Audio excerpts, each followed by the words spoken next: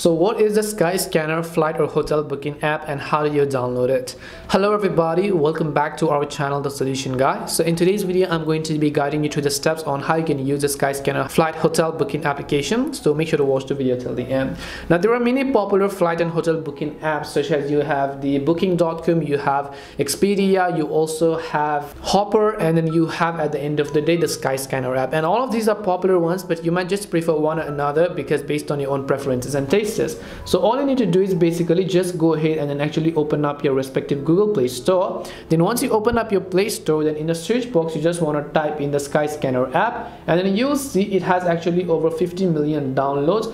And then you also have all of these informations, and the ratings is also 4.5, which is a decent rating only in the Google Play Store though. Then all you need to do is, if you've not downloaded the app before, you need to click the download button, and if you're installing it for the first time, you might see the green install button. If you're using from iPhone, then you might see the get button as well.